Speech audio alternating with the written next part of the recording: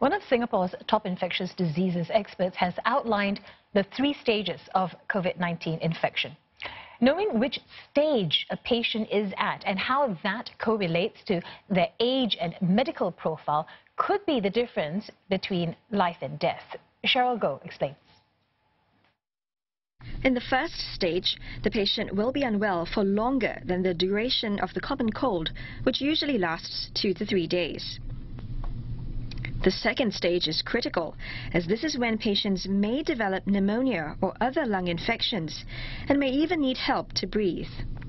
However, if they pass this without any complications, it's safe to say they have started their recovery in stage 3. In the phase 2 of the clinical illness, which is the lung phase, if they require oxygen supplementations, then we need to provide them with this kind of supportive treatment. The older you are, the higher the incidence or frequency of them progress into lower respiratory tract infections. And with the increased tendency for the older individuals to require oxygen as well as ventilation.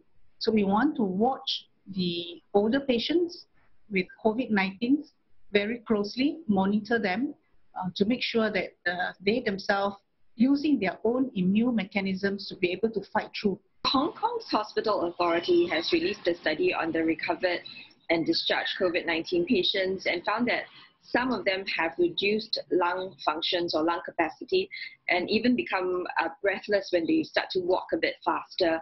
How valid do you think these findings are?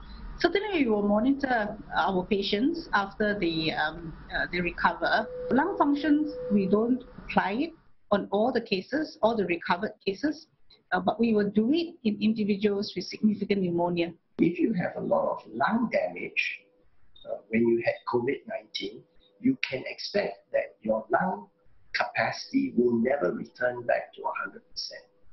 So you may lose 5 to 10% if you're lucky.